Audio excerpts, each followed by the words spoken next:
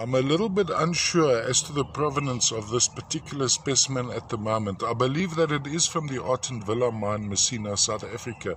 But what would be unusual if it is from there is the amount of epidote we have forming over this solid quartz formation.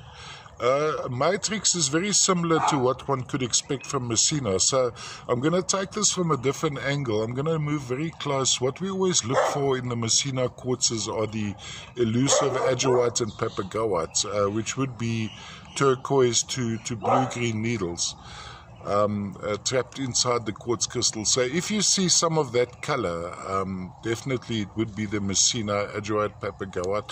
Could also be from a deposit Orange River region, which is very vague, lying between Namibia and South Africa and the northern Cape of South Africa.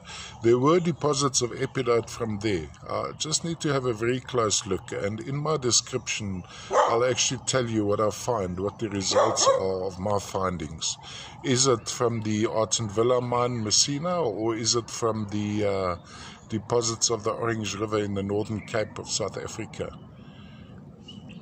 Quite a lovely piece. From a display point of view, I'd have it standing on a turntable, going around like this, so all-round view, going across.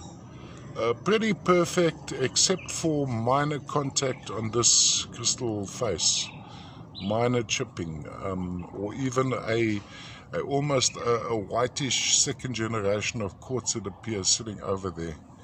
Very, very lustrous, bright, lustrous specimen. Have a look at those, and also the epidote crystals come out quite beautifully. It's a little bit underexposed as we're seeing it here. Let's just see if I can get it in a little bit closer. You can have a good look at those epidote crystals. A whole lawn of epidotes running across these milky quartz crystals.